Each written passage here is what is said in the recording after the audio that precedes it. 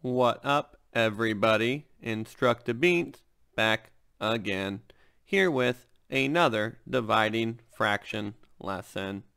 Today we will be looking at dividing a unit fraction by a whole number using models. Let's take a look at our objective. Our objective today I will be able to divide a unit fraction by a whole number by using an area model. All right, thank you so much, Larry, for that introduction. And so let's start with some math vocabulary. Okay, so what do we mean by a unit fraction? A unit fraction is a fraction where the numerator is a 1. So here we have a list of fractions, right? We have 1/2, 1/5, 1/6, 1/12, 1,000th. All of these are unit fractions because the numerator is a 1, right? It's 1 unit out of whatever the denominator is. 4 over 1 is not a unit fraction, right? The denominator isn't going to be a 1. The numerator is going to be a 1, okay? 4 over 1 is really just 4. And then here we have 5/10. And again, this is not a unit fraction. Even though it could simplify to a unit fraction of 1/2, right now it is not because the numerator is not a 1. It's talking about more than one of the 10 pieces. And if you were with us for our last lesson on how to divide a whole number by unit fraction, this is going to sound very familiar, but it's going to be important to listen to again. When we divide, we're answering one of these questions, right? We're either trying to figure out, okay, how many groups? So we have a total, and we're trying to divide it. We're going to figure out, okay, how many groups can I put this total into? Or we're trying to figure out, okay, how many are in each group? So let's take a look at a division equation to really understand this. So here we have 12 divided by 4 equals 3. So if this was one of those division problems, which we would call a quotative division word problem, right, where we have a total, so let's say we have 12, and then we're putting 4 in each group, right, and then we're going to try to figure out, okay, how many groups of 4 can I make from 12, right? And so obviously you probably know this because the answer's right there, but we could make 3. Okay, so sometimes when we're dividing, we're trying to figure out, okay, how many groups can I make? That's why my question mark was with my groups. Okay, love that part-whole model. Sometimes we're doing partitive division, and again, that's not really necessarily important for you to know the name of that. You could just sound really smart. And in this one, right, we know the groups, and we're trying to figure out, okay, how many are in each group? So we know that there's 4 groups because we're doing 12 divided by 4, right? 1, 2, 3, 4. In partitive division, we're trying to figure out, okay, how many is in each group? And of course, this question mark would have to be 3 because 12 divided by 4 would be 3. So same math problem, but different type of word problem. These are the reasons we would divide if this was a word problem. It's going to be very important that you understand that. So here we have an I do problem, and we have Larry's friend up here to give us some information that's going to be important. Thank you, Larry's friend. So for this type of problem, when your fraction is your dividend and you're dividing it by a whole number, it makes it easier to think about if you think about this division as we are trying to figure out how many in each group, okay? So we know how many groups, we know that we're going to be dividing 1/5 into 3 groups, and we're going to be looking for how many are in each group. So first of all, I want to draw a nice big area model that's going to represent one whole, all right?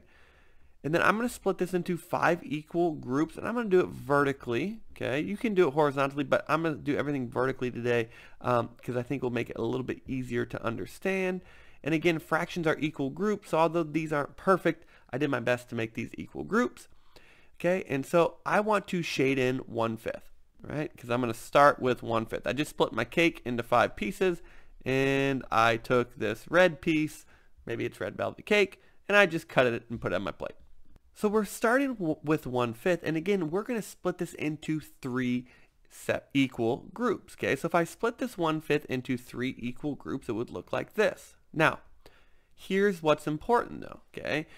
Because it's a fraction, we need equal groups across the entire whole. So if I split this part into 3, so if I split this 1/5 into 3 equal groups, I have to split all of my fifths into 3 equal groups. So I'm going to go ahead and draw this line all the way down, okay? I'm going to go ahead and circle my 3 equal groups I just made right here. Okay, so here's 1, right? Here would be 2. You can see it because I split it horizontally, right? And here would be the third, all right? And when I split that 1/5 into 3 equal groups, my question becomes, how many are in each group? Well, you can see I have 1 shaded piece in each group. So my numerator is going to be a 1, right? Now, my denominator is still not a 5 though, because I split these fifths into thirds going the other way. So now I have 1, 2, 3, 4, 5, 10, 15 total pieces that I split my whole into. So my denominator is now going to be 15. So when I took 1/5 and I split it into 3 equal groups, I had 1/15 in each of my 3 groups. So my answer to the problem, 1/5 divided by 3, is 1/15. Let's take a look and name the steps that I just did. All right, so our friend Shockey is back with our steps to divide a fraction by a whole number using an area model. Take it away, Shockey.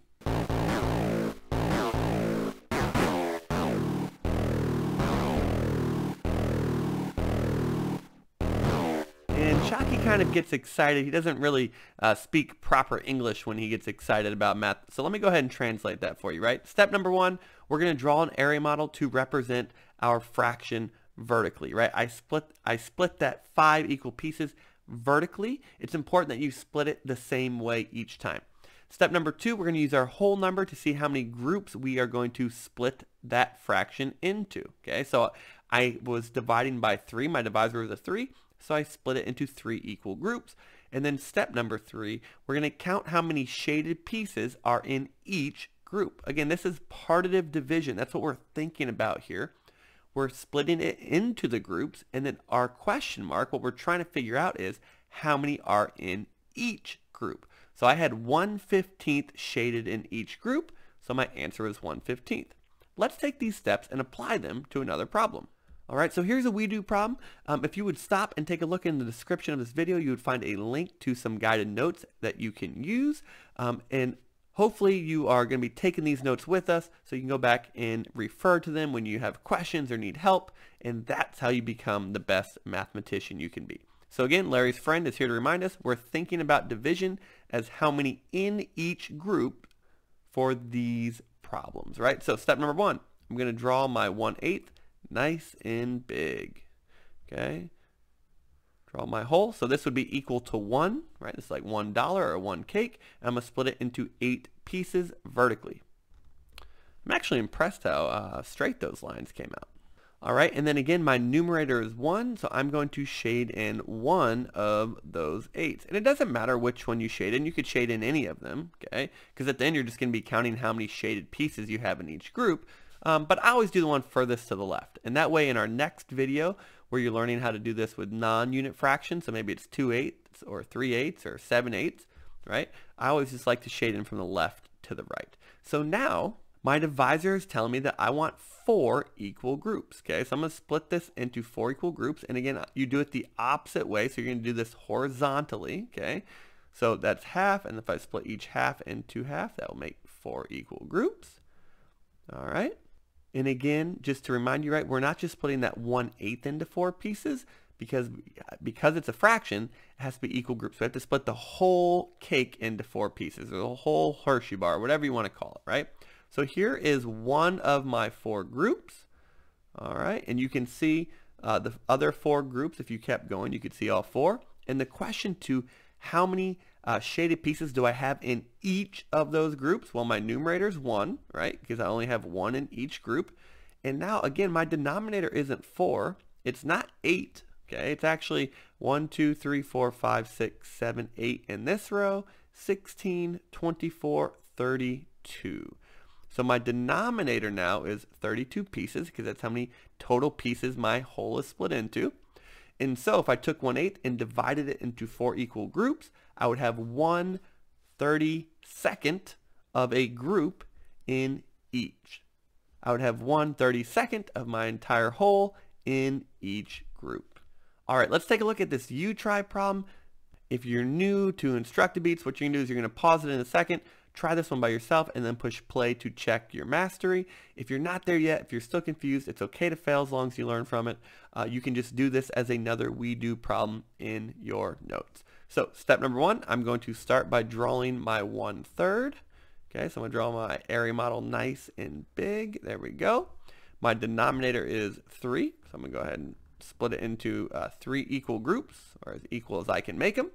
And I'm going to shade in, and maybe I'll even use a highlighter this time, make it a little bit more exciting, one of those pieces. How did I know one? Because my numerator was a 1, so it tells me one of my 3 pieces.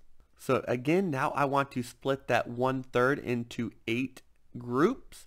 And so just to kind of show you what you're really doing, you're splitting your 1/3 into 8 groups. But again, just like we talked about before, right? Fractions are equal groups. So if I split this 1/3 into 8 pieces, I have to split the other ones into 8 pieces as well. And this is where I hope my lines can stay straight.